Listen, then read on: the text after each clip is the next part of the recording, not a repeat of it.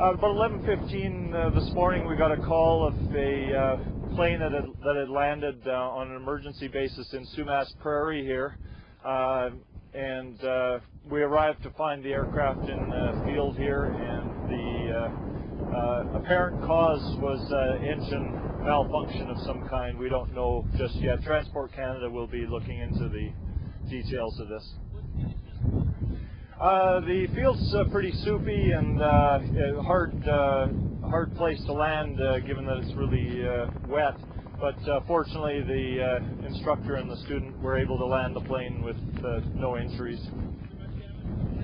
Well, as you can see, the nose wheel is broken off, and other than that it looks okay, but typically when the propeller's touched anything in rotation, they'll have to have an engine overhaul. So yeah, fortunate outcome. We're always happy when people walk away from these things.